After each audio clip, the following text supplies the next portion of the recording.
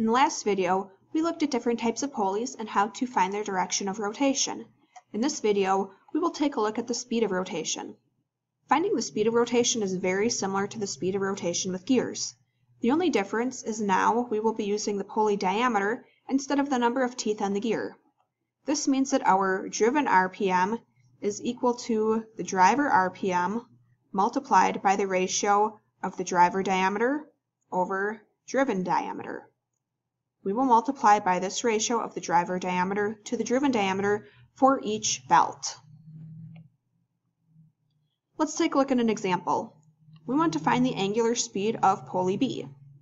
Pulley A has a diameter of 5 inches and it is rotating at 1,000 revolutions per minute.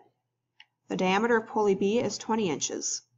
We can keep the diameters in inches since they are both in inches, and dividing inches by inches cancels out those units.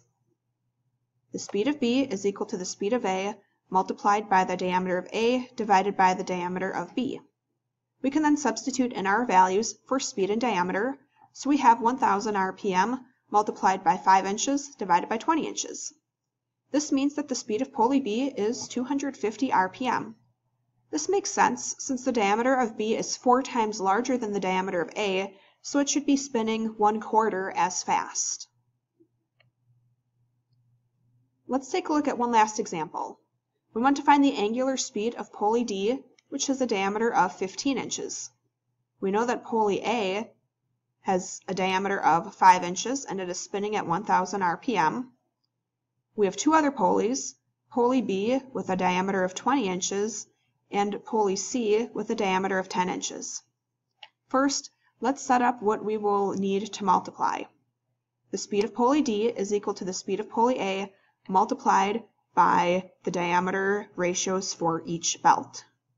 So we have to multiply the speed of pulley A by the ratio of the diameter of A to the diameter of B, since they are connected by the same belt, and then we multiply by the diameter pulley C divided by pulley D, since they are also connected by a different belt.